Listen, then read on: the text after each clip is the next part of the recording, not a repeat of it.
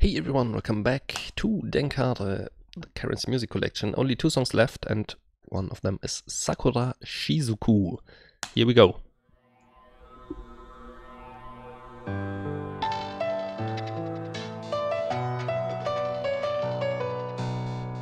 Interesting effect.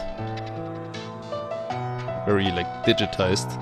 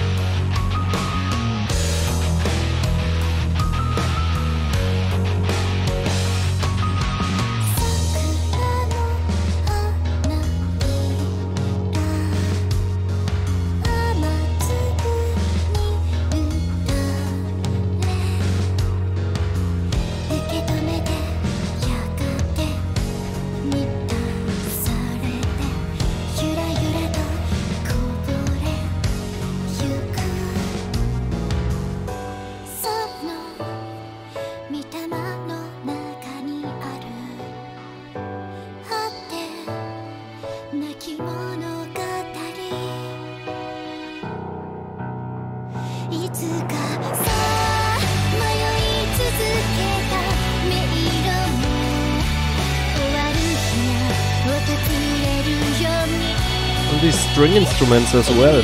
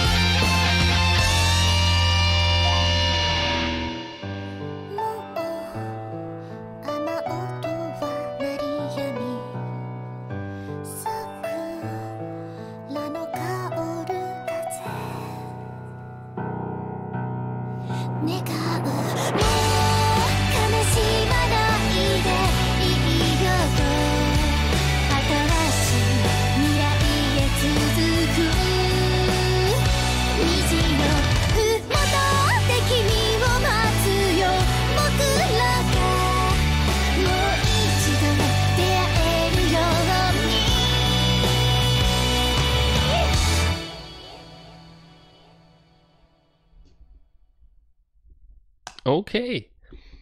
I'm not really sure what it is about these slower songs, but to me it feels like they get to the end a lot quicker. Didn't how should you say? I mean, like the last one, it's a lot slower paced, but I really enjoy that, and I'm thinking about like why I actually like that in parts even more than like their usual wild shreddy style.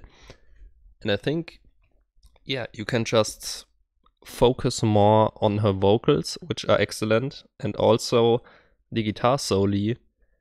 Like if you have this ultra fast shreddy style, there's just not so much room to put soul into this solely, because you just don't have so much time for each note. If you have to play like, you can't really like hold a note and put soul to it, because you immediately have to go to the next note. And in these slower settings, yeah, they can put a lot more feel into it because it is a bit slower. Yeah, I really dig this. I'm curious to check out this last song, but I will do it in a separate video. So, thank you for watching and see you then. Bye!